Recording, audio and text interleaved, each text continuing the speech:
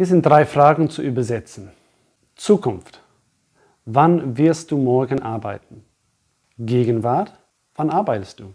Und Vergangenheit. Wann hast du gestern gearbeitet? Die 3 Zeiten Zukunft, Gegenwart und Vergangenheit haben etwas gemeinsam und wenn du das weißt, du wirst es in ein paar Minuten herausfinden, ist es viel leichter, eine Frage zu bauen oder eine Frage zu stellen.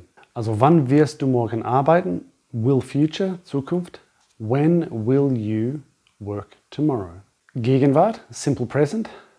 When do you work? Und Vergangenheit, simple past.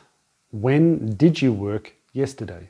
Kannst du sehen, was die alle 3 gemeinsam haben?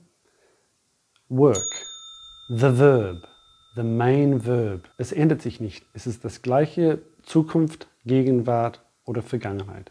Will future, simple present or simple past. Alle nutzen work.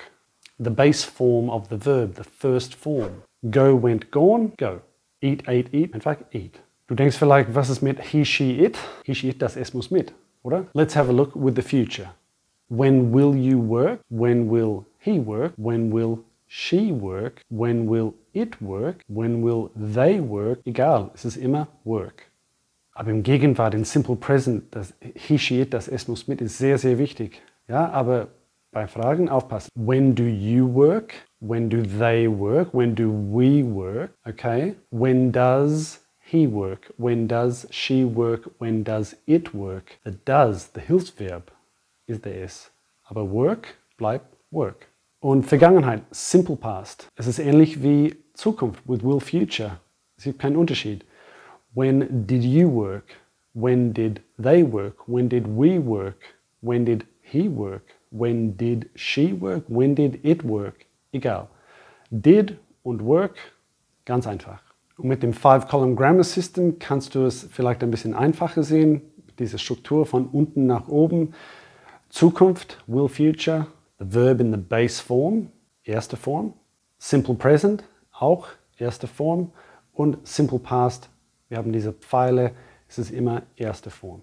Also nicht mehr sagen, why will she works oder when do you working oder why did they worked. Bei will future, simple present und simple past brauchst du nur work.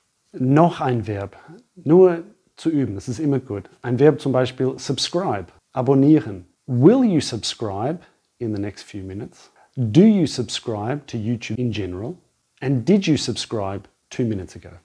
Put your answer in the comments and you can also find more videos on the tenses here. Thanks for watching. See you next time.